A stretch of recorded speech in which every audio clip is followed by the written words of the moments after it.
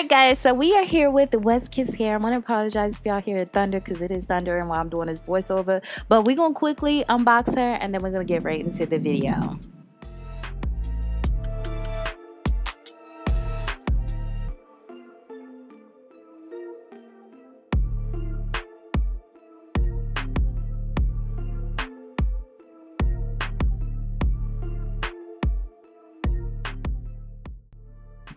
So this is the beauty unboxed freshly, and as you guys can see, it has a lot of luster, shine, and body.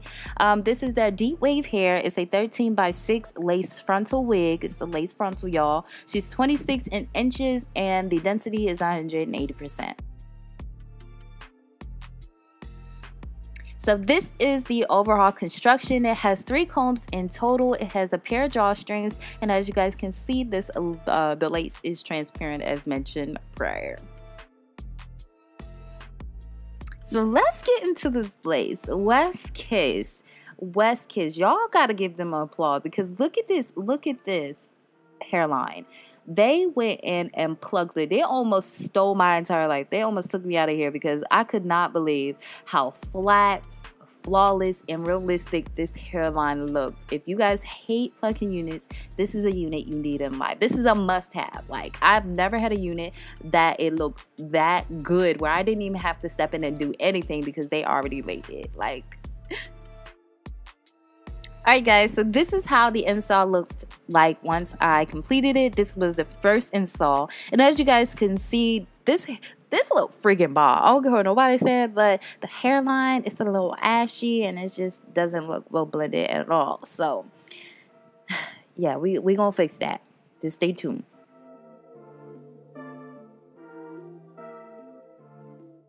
So fast forward to a week later, I have been wearing this hair for a week and she is still looking popping.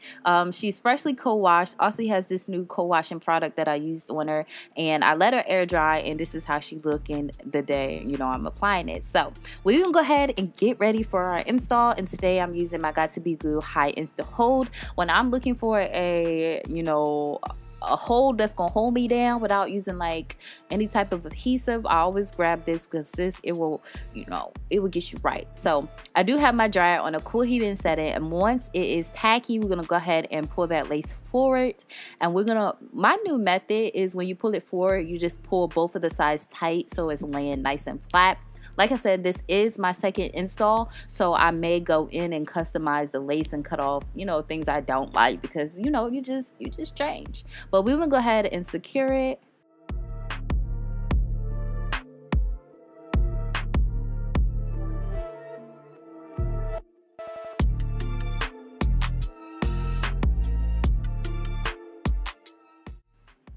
So I did forget to mention that off camera I did went ahead and added some foundation to the foundation underneath my lace instead of bleaching and tinting the knots. It's just easier for me, and I just don't like doing extra work. Whatever I don't have to do, to make my wig installation time quicker, that's what I do, and I feel like foundation method is just really the plug. So as you guys can see, I'm making sure the lace is, stuck down on my forehead. I'm just rotating between the tips of my comb and the tail end of the comb as well, just to make sure it's laid nice and flat. Be sure that you're pulling it as tight as you can so it can lay flat. You don't want no air pockets, no air bubbles. You don't want to look like you got ripples in the front of your laces because that's not cute. So you just want to make sure it is flat as possible. So as you guys can see, I'm just cutting off the excess lace that I don't like or don't need. Also, a subby recommended to me like a year ago, y'all. Why am I just now doing this? And I just went through my comments and seen that was posted a year ago. And I'm blending out the hairline with the foundation, but it's my contour shade. Y'all know I love to contour. And I never wipe it off my forehead when I'm putting it on my hairline. So that could have been why I was always getting that ashy white line. Also, I noticed I couldn't I probably wasn't putting enough foundation underneath the lace either. So that all could have went hand in hand. But I love using a foundation or a powder shade that is a shade or two darker than my skin complexion, because it just melts and blend better. And y'all can't tell me this don't little bomb, okay? But I'm just spraying some of that got2b glue spray on the teeth of the comb and just pushing it back. This is what I want to do when I don't feel like bringing out my hot comb. It still looks like, you know, you hot comb and laid it, but you didn't. But we're gonna go ahead and tire down for a few minutes and add hot heat, and then we'll reveal it. Okay, but look at this. Look how beautiful that looks. It's seamlessly, but y'all, I'm about to tell on myself. Y'all see that part right there? I don't put foundation all on my unit. I don't know why. I just put it on the, you know, edge of it. So as you guys can see, don't do that. But anyway, especially if you're parting it, it'd just be easier to put foundation over the entire lace. Sometimes I do and sometimes I don't, but I'm just gonna go in and, you know, just make the part pop a bit. I noticed that this, to me now, I just feel like it looks fake. It looks too bright, so I'm just gonna go in and wipe away a lot of it just so it can blend better with the melt. But I'm just taking a makeup remover and just wiping off all that excess.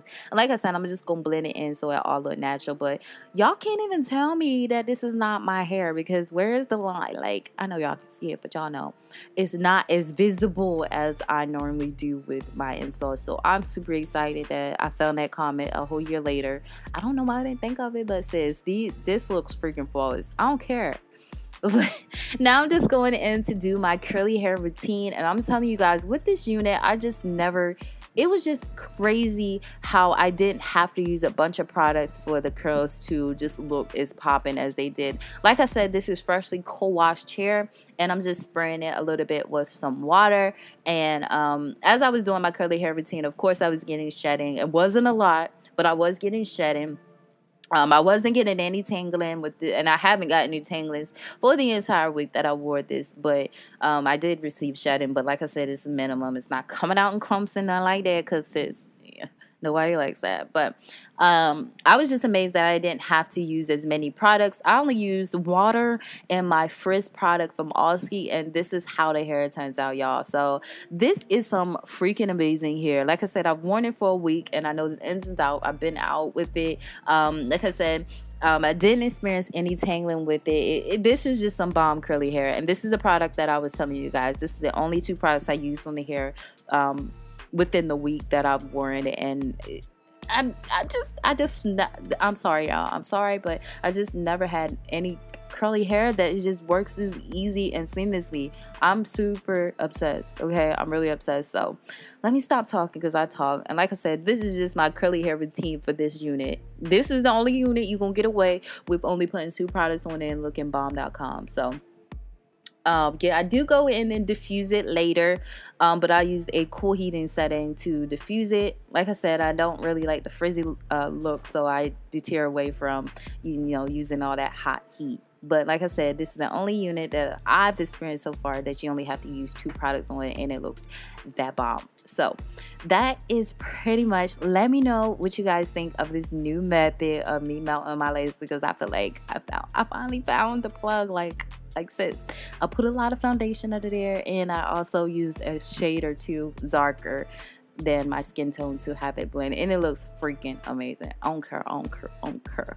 So yeah, all information in regards to this unit will be listed down below, especially the products that I use. Like I said, it was minimum to none. But yeah, I hope you guys enjoyed. Again, let me know what you guys think in the comment section below, and until next time, you girl, will see you later. Bye guys.